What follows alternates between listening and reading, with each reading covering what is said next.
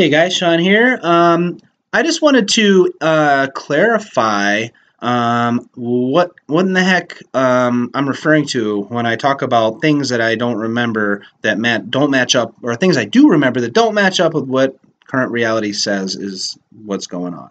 Mandela Effect. So if I say that when I was a kid, I remember such and such, and it's not just a feeling, but I actually have something to corroborate that memory. Like a word that I spelled a certain way that I learned in school. Like I was specifically taught how to spell this word, and for years and years, that's how it was spelled. And then in an adult in the working world, and Google's spell checker is telling me it's wrong, and then I realized, holy crap, it's totally different, or a little bit. I'm sorry, a little bit different spelling all of a sudden. And then when I look into it, it's always been spelled the way it's spelled now. So how did I learn to spell it differently? So that kind of situation. It's because we've all come from different physical realities.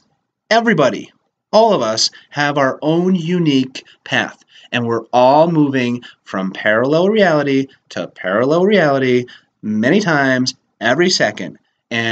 And for some reason now, at least in modern times, maybe it's because of the internet, maybe it's because human evolution. For whatever reason, people are starting to become consciously aware and awakened to some of these different memories. And so it's not that, like I'll say, I remember the word being spelled like this, and then someone might comment, well, it's always been spelled the way it is spelled now. Yes, for you it has, but for me it has not, and for others it may or may not, because we all come from different places. So yeah. So the answer is we're both right. You're right, and I'm right. Now, of course, there is a chance that I am truly misremembering things, and some people who have the Mandela effect things going on, yeah, it's just some of it is due to imperfect human memory. Absolutely. But sometimes it's not. Sometimes the person experiencing the Mandela effect situation lived in a reality where that was true, and they've shifted into a different reality where that's not true any longer. I'll give you one that me and others, even people in my own office at work, remember different. It's dilemma, DIL, dilemma. Oh my God, dilemma, DILEMMA, dilemma. But I learned it as DILEMNA with an N. It's freaking weird. Dilemma. It just seems weird, but that's how it was. That's how it was. That's how I learned how to spell it. But that doesn't exist now. There is no such thing as dilemma with an N, except that millions of people. I'm pretty sure it's millions of people. You can find many tens of thousands of examples of dilemma being spelled just that way with an MN, not two M's, but MN, dilemma. If you Google search with the quotes, so it's just the word dilemma with the N with the quotes. So you have to find that exact spelling on the internet, and bam, many examples published. Front page newspaper articles with the spelling like that. And then there's countless examples of people just, referencing that spelling in their normal conversations, their comments on different videos or whatever. But you'll find published, well-known, mainstream places like New York Times or something along those lines that have the title dilemma with an MN. There's a lot of people who existed in a reality where that was how it was spelled.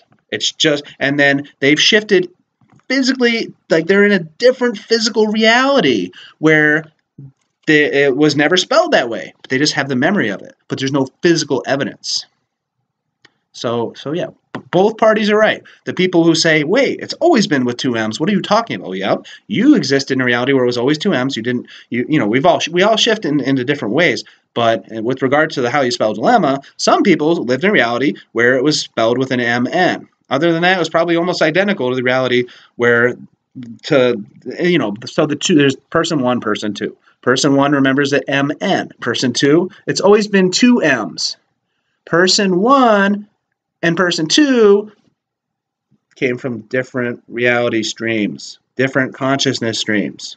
And they're both sharing the same consciousness stream now, but they came from different places. So it gets a little complicated to pinpoint with words. Language can only go so far, but I just wanted to kind of explain that a little bit. And then I have a Mandela effect. I wanted to, where is it? Yes, the crayons. There was one I wanted to bring that up. It's a very simple. If you're still watching this video, well, here's this Mandela effect. Semi-common Mandela effect, and I just don't hear a lot about it. But there are a lot of people who say, "Whoa!" And it has to do with Crayola crayons and the flesh-colored crayon.